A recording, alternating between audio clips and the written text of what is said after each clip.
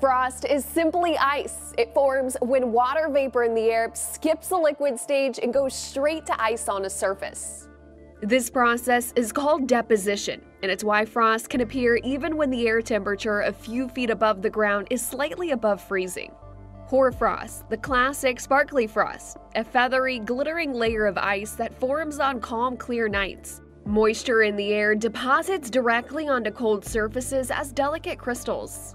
Rime ice, not frost, but mistaken for it, forms when supercooled fog droplets freeze on contact. It's rough, opaque, and often seen at higher elevations or during freezing fog events.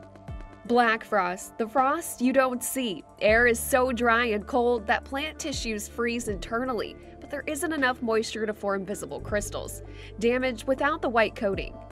Advection frost, wind-blown frost, a thin, widespread layer of ice crystals, forms when cold, dry air moves over a surface that's also below freezing.